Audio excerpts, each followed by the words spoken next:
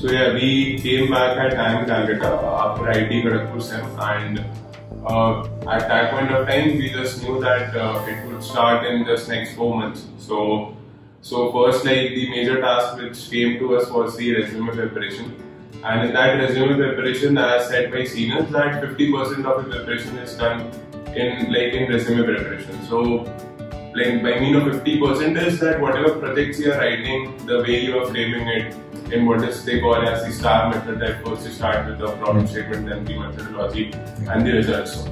So going in that way itself, you think a lot what you have did in that project, and in that way you cover that major that project part in your resume and the questions which come. So that's the 50% that I'm talking about. Then after resume completion, we just had about 2 months of placements. So how was my approach was that first I kind of divided into 3 parts. First was the theoretical part, which was what I say on the concept like regression, time series. And I clubbed all those ML techniques as one topic, and then left was deep learning. So in that way I kind of structured it. And in theoretical part, basically I tried to go through books. Like for regression, we had one alumni team session in which they suggested that for regression you should go through Montgomery book.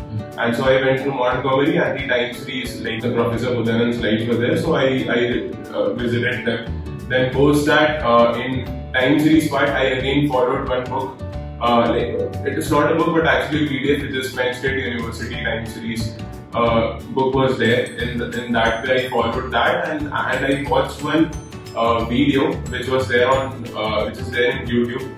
I don't recall the channel name, but yeah, like it kind of showed how we do it in Python, implementing step by step. So that gave me more on a practical front, like how should we go through time series. Now after going both of them, then for the ML techniques, I heavily relied on Josh Starman video, like StatQuest. Like it was the most compromised way of learning any ML technique, because it talks everything. So no need to go and look for heavy loaded articles or reading research papers for each of those techniques. And we are doing this through our entire time, so it didn't take much time. Then post deep learning, I just referred to the slides which I did in the deep learning electives. So in this 3 weeks, I kind of on every day I used to select 2 topics, study about 2 to 3 hours, and in that way I covered this core part before coming back to the college. And yeah, I also gave 2 mocks to the seniors.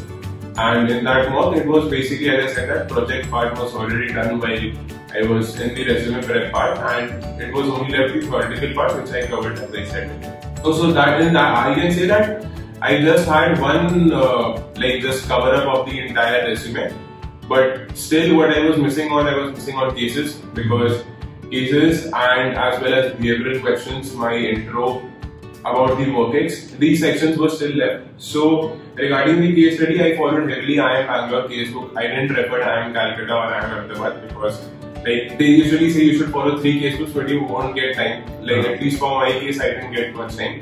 So I followed IIM Bangalore casebook heavily. Heavily means that I kind of clustered it into 4 types. There are 4 types. Then there's profitability, then there's market entry, then there is market growth and pricing. If you get more time, then you can refer to unconventional cases as well, but I guess these 4 are more than enough for any consulting or data science interviews.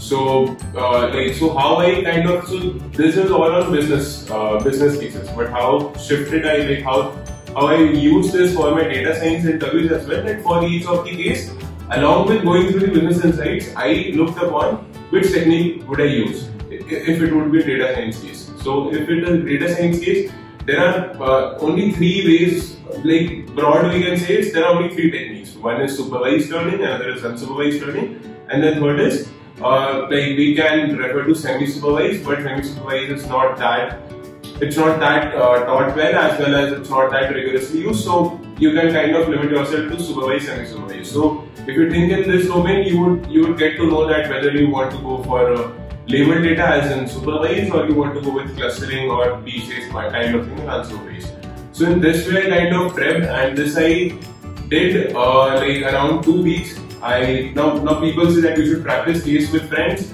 and the same thing I followed when I came up. I practiced with friends which are nearby, and so we used to sit almost twice. In 2 days we used to practice one case.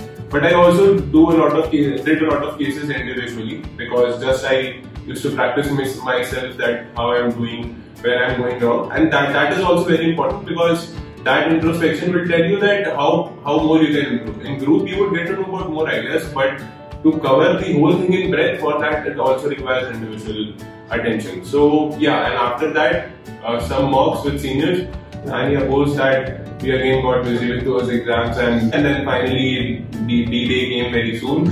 One thing which I lacked a lot is that I didn't give much mocks with the seniors.